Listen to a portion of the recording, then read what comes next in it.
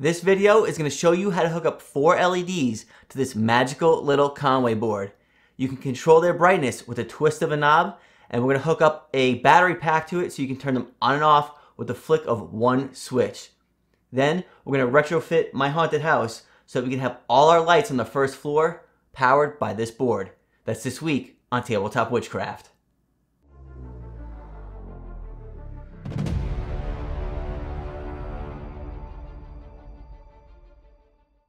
Hey there, and welcome back to Tabletop Witchcraft. In the past on the channel, you've seen me use a lot of LEDs. Now, I came up with a really cool coin slot method for powering one LED, where you just stick a CR2032 into the back of some foam, and it powers your LED. And that's great. But when you have more than one LED, up to 4, you want to use something like this little Conwy board. This is going to allow you to control the brightness of it with this one little knob. It's powered by either a USB, or in this video I'm going to show you how to hook up a battery pack for some CR2032 batteries. Now, the mastermind behind this is David over at Terrain-Tronics. He's got a YouTube channel, and he also has a website, Terrain-Tronics.com. You can check that out. He's got a lot of really in-depth videos on this little chip. And we're going to have a little interview with him. He's going to give us a little lesson on some LEDs and some history behind this board. Then when we're done, we're going to go over to my haunted house and retrofit it so that every lantern on the first floor of this build is powered by one little chip. All right, let's go talk with David, then let's get crafting. All right, everybody, we are here today with David Roach of Terrain-Tronics, and he's going to school us all on some LEDs and his Conwy board. So, David, why don't you take it away and fill us in? Sure thing. Thank you, John. Hello, folks. My name is David from Terrain-Tronics. This is an LED. You guys are probably familiar with these. This is a 3mm LED. You also get them in 5mm LEDs, depending on the size of the terrain that you're building and so on. I've got a collection of them here. Here's 4 flashing ones that John's very fond of. But we'll move those out of the way just for now because I want to teach you a little bit. Every LED has a long leg and a short leg. The long leg is the most positive side and connects to the positive side of a battery. The short leg is the negative and connects to the negative. So every battery on the planet, you see, like this one, has a positive side. You can see the little symbol up here, and the other side is obviously negative. Now, even something big like a PP3 battery, a 9-volt, has, see that symbol? There's a negative, there's a positive. So if I hook this onto here, wow, we've got a very bright LED. So bright that the camera can't really even handle it. Everyone's used to seeing that on my channel. They've seen that plenty of times. If we flip it though, oh no, my LED didn't light up, okay? So if your LEDs are ever not lighting up, that's the first thing to check. Did you wire them the right way around? But not all is lost, because if I hook it the other way around, it'll still work again, okay? So you're not going to blow anything up, you're not going to destroy anything, but there is something to be very aware of with these LEDs, okay? The brightness of an LED is not given by the voltage of the battery that you're driving. It's actually driven by something called a current, which is kind of like, in water terms, how many gallons per second are flowing. So these CR2032 batteries are inherently faulty. They're built with something that limits the amount of output current. But if I take a 9-volt battery like this, okay, and this can drive a lot more current. I'm going to take the long leg, put it on the plus, and the negative on there. I want you guys to just see how long this manages to stay on for. Bang. And that's it. We've just destroyed an LED. Yeah. That's going to go in the trash just in case I try and use it in another project. Okay, so we have to limit the current that we're driving. So, one of the ways we can test this is an LED tester. For instance, I can put 2 milliamps in and I get one brightness. I can put 30 milliamps in and get really super duper bright. That'll burn your retina. Okay, so normally we would use a resistor of some kind, and that's a resistor right there on each LED, and that's a pain to solder up and so on. So what we have is this little board. This little board is a Conwy board that we make here at Terrain-Tronics. It's designed to drive 4 LEDs, so you're going to hook up your LEDs down here, and it has one control for the brightness for all, which is really convenient. And just so people know, that's really what's adjusting, like you said, the brightness that you just showed us in that LED tester. Sure. So we can bring it all the way down, or we can bring the brightness all the way up. So I can make it really bright, or just by turning the, sorry for the camera work here, but by turning the screwdriver here, I can make it really bright and flicker. We got to bring it over a little bit more. Or really low. All right, let's try that. So with the turn, I can make it really bright and really dim. That's awesome. Okay. So that's the Conwy board. Really, really easy to use. You're going to hook up your LEDs by here. There's documentation all on GitHub. It's all open source. You're going to bring either USB power in here, or if you have a battery or a battery pack. So I'm quite fond of these little battery packs. These little battery packs, you get them on Amazon. We'll put a link below. They already come with a little switch in them, and it uses a pair of those batteries, John, that you're really fond of, the CR2032 batteries, right? They don't last forever. You'll get about 3 days of constant light out of these. It's awesome. But essentially, you're going to take these two wires and pop them in to the holes where this imaginary resistor is going. That resistor is there if you use a big USB power bank, but if you're going to use something cool and easy like this, you're just going to solder in there and there, and you're done. That's exactly what this little board is. Look, power supply, Conwy board, LEDs. And what I'm using to hook up the LEDs, and this is really important, these little DuPont cables. You buy them in strips of 40 from Amazon for less than a couple of dollars. And it just makes life so easy. No soldering, no, you know, none of that, right? You know, you can see here, if I want to add an LED, I'll take 2 of them and I just pop the legs into the holes in the end of the connectors.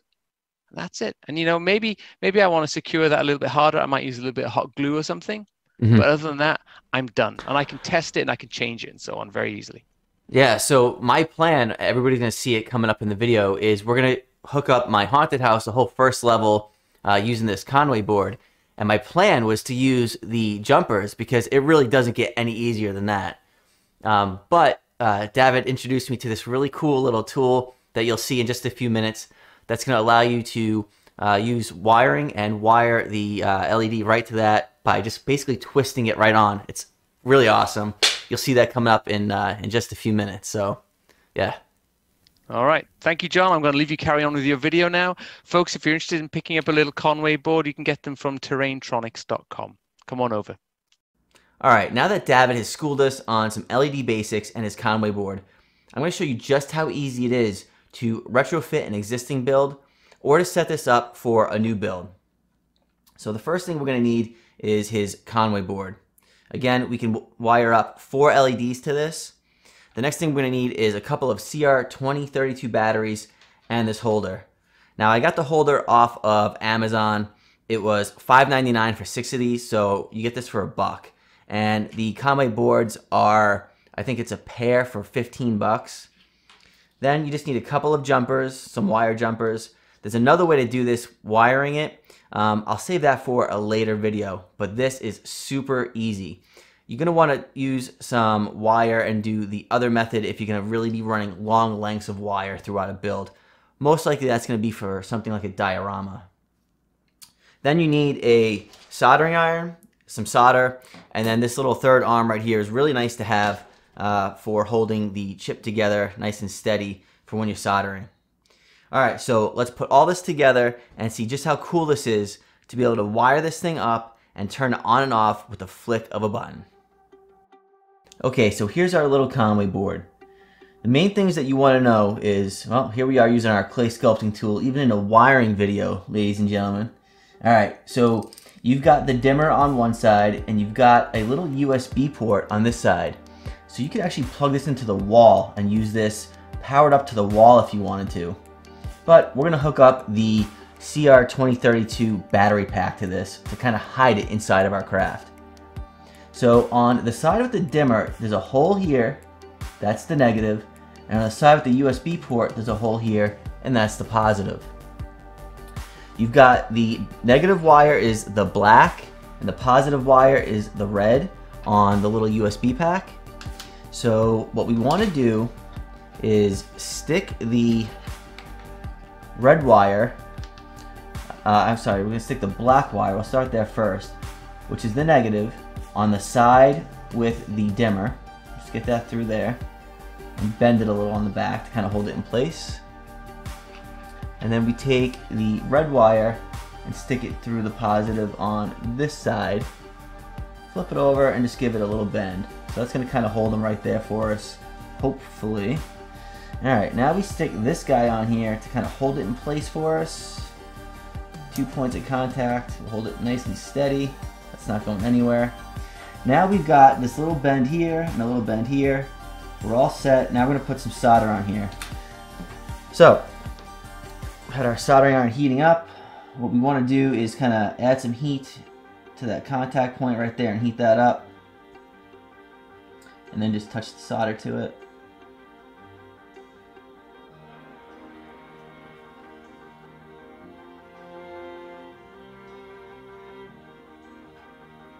It's a huge amount of solder. Well, that looks good though. Alright, now we'll move over to the next one. Clean the soldering iron. You want to keep that tip clean. For the most part, this tip too is like absolutely ginormous for what I'm doing here. I should have a smaller piece on here, smaller tip. I'll put a link in the description to this soldering iron with all these different tips. I actually used my other one to burn some wood burning stuff, so I ruined it. I need to pick some new ones up, which is why I'm using this one. But I'm just gonna...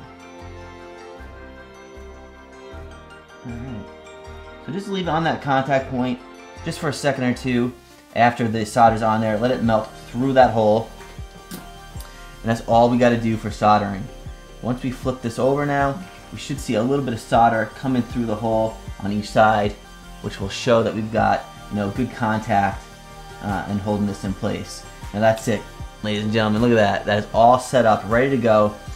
All we have to do now is plug these little jumpers right into these ports right here, these little pins, and then on and off with this switch, and we've got 4 powered LEDs ready to go. Alright, so I know I was just talking just a few seconds ago about using this jumper here when hooking up the LED to the Conwy board. But something that I realized for this particular build, because I didn't build it into the haunted house, is the little hole that I punched through the exterior wall. I could still use this, but I would have to make the hole the diameter of those 2 little pieces right there. And as you can see right now, it's about the size of one, and I don't want to make it too big. So this would be as simple. I'm going to show you right here. You just stick both of these leads just like that right into there, right? And then you stick this right on to the Conwy board. 1 and 2. Let's get one on first.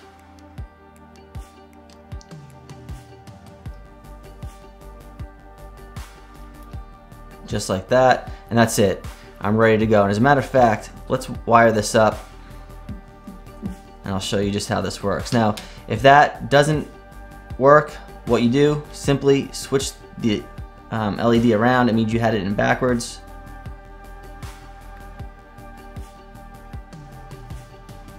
And then we can turn it on, and you can see we've got power. Now you're like, man, that's not that bright, I can't really see it. Well, that's what the switch is for. So now we can turn the brightness up or down. Look at that. Right? Look how bright that is now. Might be a little hard to see, but we can turn this light off here. And then we can turn it down with this. Up and down. Right? So that's really awesome. And it's controlled just by this one switch. And we can hook up 4 of these to this one board. But again, our issue now is that I don't want to make the hole this big in my haunted house. So I wasn't going to show it in this video, but what the heck, let's go for it. So we'll pull this off.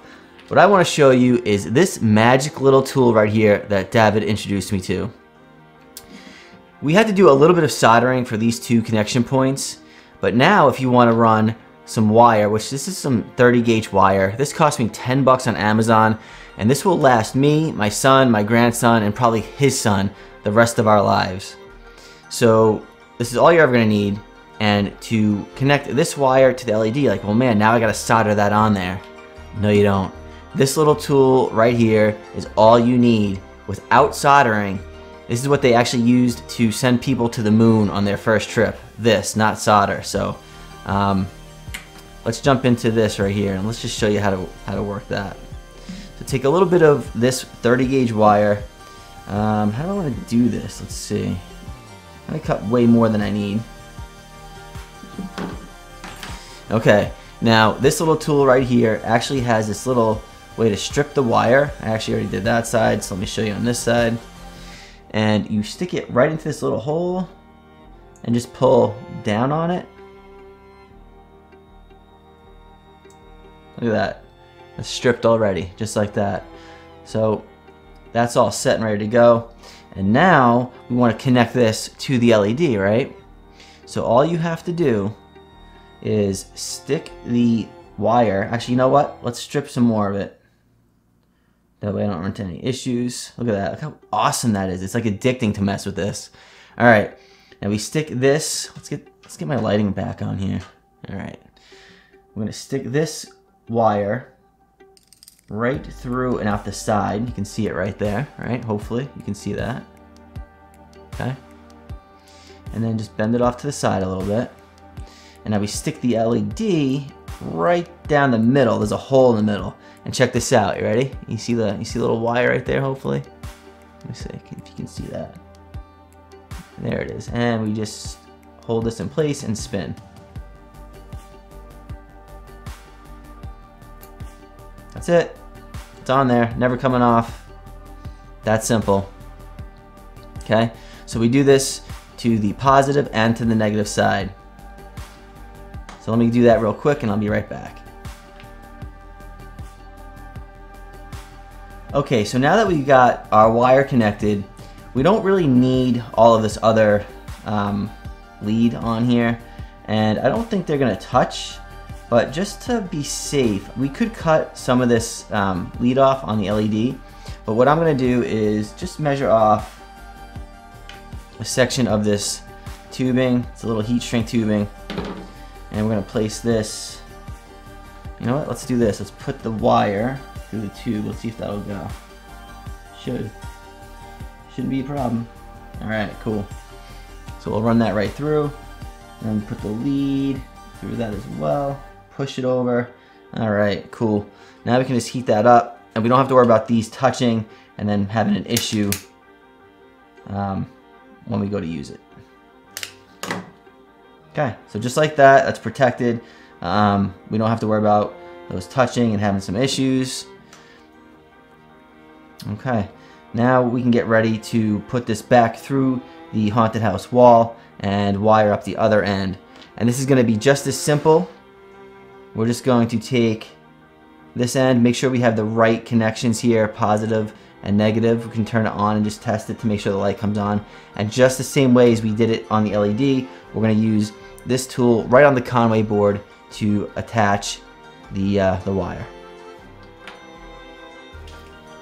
Okay, so now all we're going to do is run the wire right through the wall here.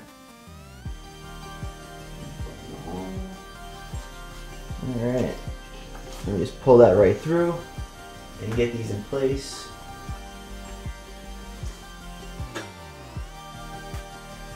Alright, so the way I wired this up for all three of the lanterns was that I made sure that the blue wire went to the lead right here on my left, and the orange wire went to the leads on the right. That way I don't screw these up when I'm wiring them.